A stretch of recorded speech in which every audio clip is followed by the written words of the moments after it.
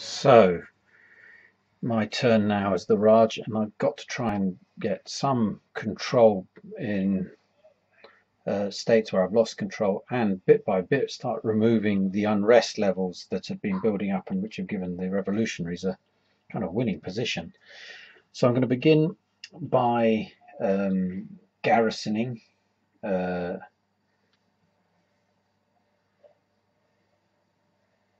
that I'm tempted also actually maybe to sweep. Now the sweep might be a better action because it exposes guerrillas. So I can move cubes that are not in protest spaces onto adjacent railways and then into adjacent destinations. So I'm going to begin by, I need to come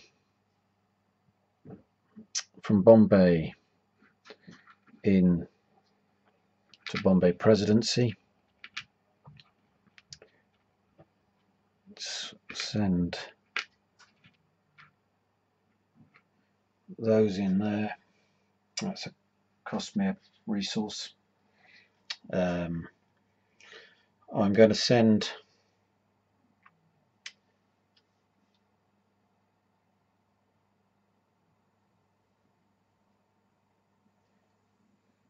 up into Punjab a couple of sepoys, a couple of troops.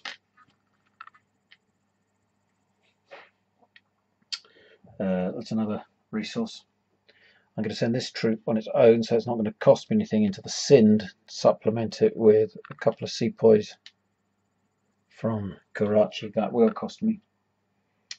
And then I want to get into Bihar with a little bit more, so we're going to come with 2 troops, 2 sepoys into Bihar. We've already got control, but it's going to cost me a point. Now, having done that, I get the chance to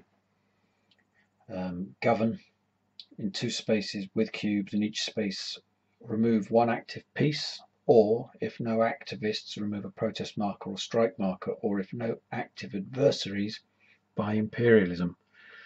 Well,